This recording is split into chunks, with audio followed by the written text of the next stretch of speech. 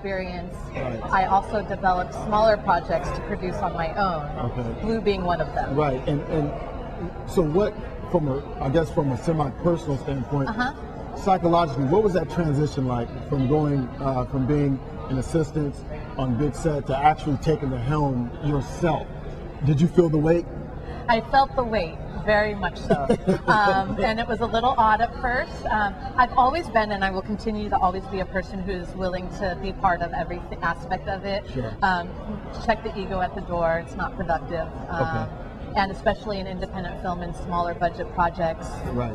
you do what you got to do. Right. And I sometimes had to check myself to, you know, wait, you are the boss. You know what I mean? You do have to. It's a balance. It's a balance.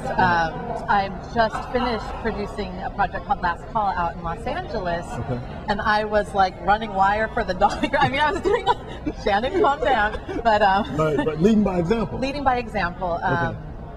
I think that it's like such a collaborative process. It takes hard work, and no job is more important than another. Right. And you know, if everybody really comes together, and if you really appreciate every different, you know, every different department's strengths, then that's when it really can come together, and people can, most importantly, have fun making a movie. Yeah, I think this is interesting because, and surely, you know, you're not an actress, you know, on the screen, right? But here's what's interesting.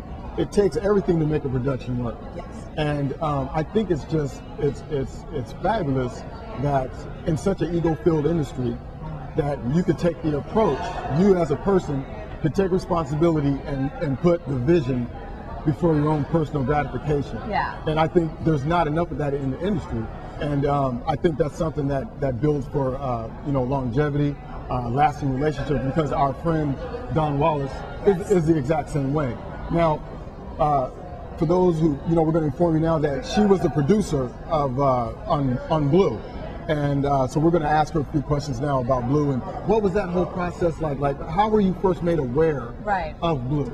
Well, actually, I was working on a movie called Four Christmases at New Line, and Brian Minningham, who is the director of Blue, and Jamie Guest, the other producer, they both worked at New Line, and Ryan was quitting his job, his day job, to go make Blue.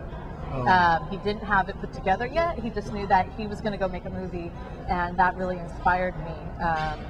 I really admire. I think that it takes risks. You have to make risks in this business. Nothing's going to just. There's never the perfect time to do something.